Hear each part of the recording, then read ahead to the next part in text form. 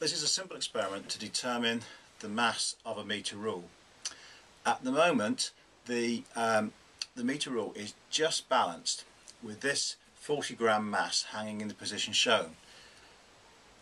If I move it closer in like this, then you can see that it's not on the point of tipping, and if I move it a little bit further out, you can see that when I release the metre rule it wants to tip.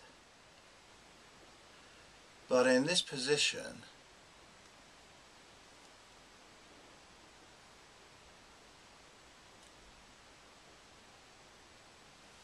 it just balances. What we'll do now is take a closer look at that balancing position. The position of the ruler when it is just balanced is at the 60 centimetre mark, is right on the edge of the box. Now if we move out, we can see that the 40 gram mass is hanging at the 90 centimetre mark. Use this information to calculate the mass of the metre rule. You might like to pause this video at this point, because the next thing that we're going to do is to show you the answer. We will now place the metre rule on a set of scales,